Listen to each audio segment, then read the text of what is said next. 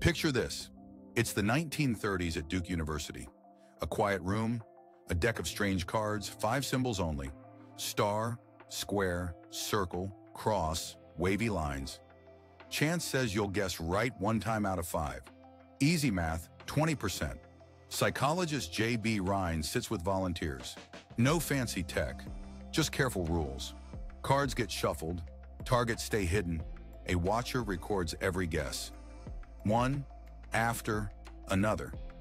At first, results look normal. Lots of misses, a few hits. But then patterns show up. Some people score way above chance, not just once, but over long runs. Others have hot streaks, 10, 12, 15 right in a row. Far more than random odds would predict. Rhine checks for tricks, changes rooms, switches decks, keeps the judging blind. The odd scores keep popping up, small but steady. So what's going on? Were a few minds peeking past the senses, even a little? If PSI is real but weak, this is what it would look like.